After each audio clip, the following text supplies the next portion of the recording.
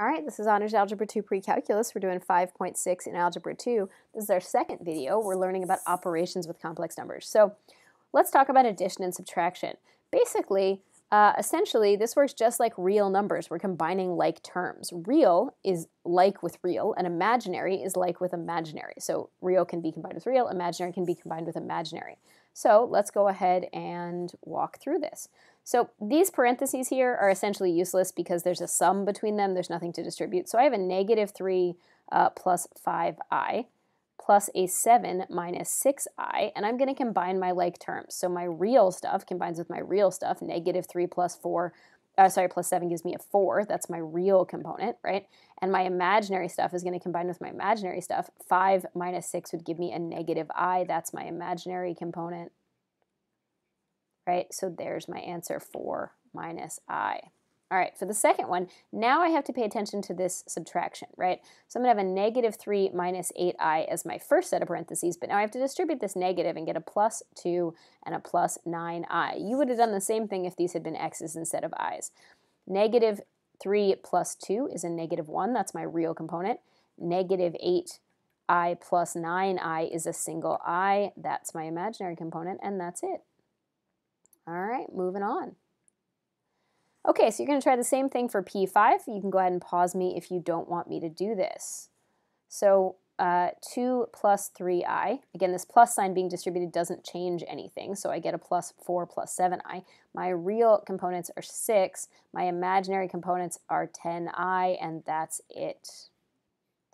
Right? If we do the same thing here, now I have to worry about distributing this negative. So I have an 8 plus 4i minus a 3 minus 2i. When I combine my real parts, I get a 5. When I combine my imaginary parts, I get a plus 2i, and that's it. All right, so moving on. Multiplication works just like distributing the variable expressions, but the imaginary unit behaves a little bit differently when it has a power. So I want to show you something cool, right? So we know I is the square root of negative 1, and that I squared is that quantity squared, which would just be a negative 1.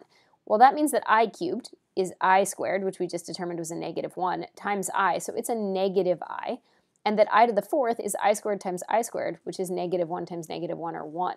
This is a loop. It's going to loop back every time you hit a power of 4. So if I had asked you what I to the fifth was, right, well, I to the fifth would be I to the fourth, which we already established was a 1 times an I, so it just loops back to being an I, right? It's just I again.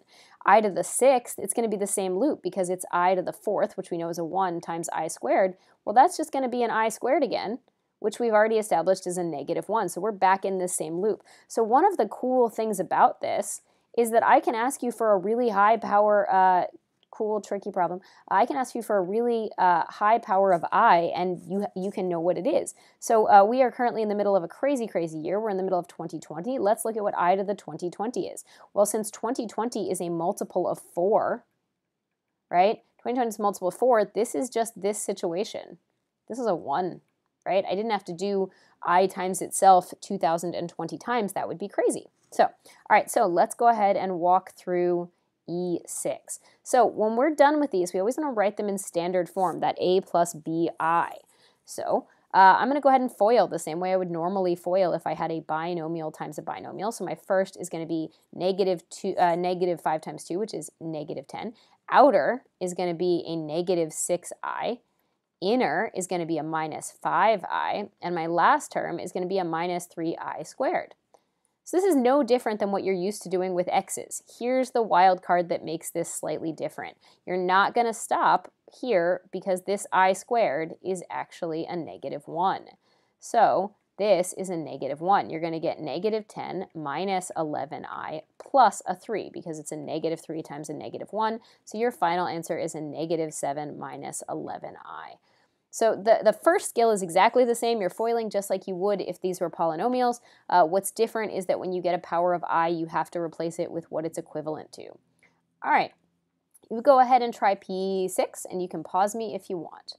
So I'm going to FOIL, right? So first is going to be 30. Outer is going to be a negative 24i. Inner is going to be a minus 20i. And last is going to be a plus 16i squared. So I get 30 minus 44i plus 16i squared. And that would be the end of it if these were x's, but they're not x's, they're i's. So remember that I squared is actually a negative 1. So this is a 30 minus a 44i minus a 16, because it's a 16 times a negative 1. So I'm going to get 14 minus 44i. There's my a plus bi form. All right, cool. That's it for that video.